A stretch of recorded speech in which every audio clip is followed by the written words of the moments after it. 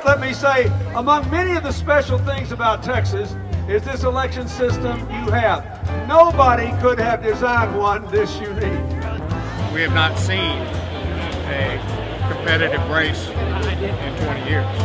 Every 4 years, we go to the ballot box knowing that for most of us, the way we vote doesn't really make a difference. And even when it does make a difference, we're still only voting for the lesser of two evils.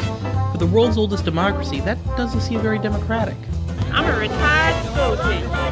Do you think your students could have come up with a better electoral system than we got?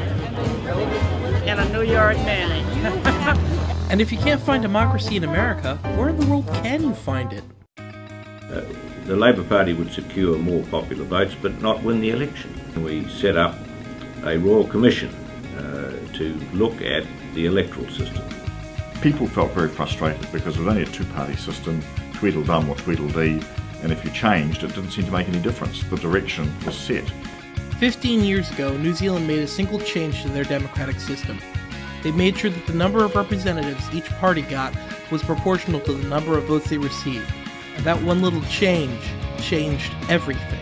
The last election in New Zealand, the 2005 election, you had 8 political parties qualified for representation in Parliament. It encourages people to get more engaged in the political process. They feel they can achieve things through this process which they couldn't achieve through the first past the post. It just means there's more voices in there, there's more representation in there, and so people can't get away with the same kind of platitudes because they're actually being challenged when they talk crap.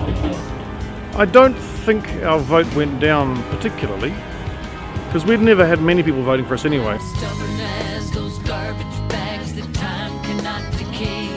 I'm junk, but I'm still holding up this little wild bouquet.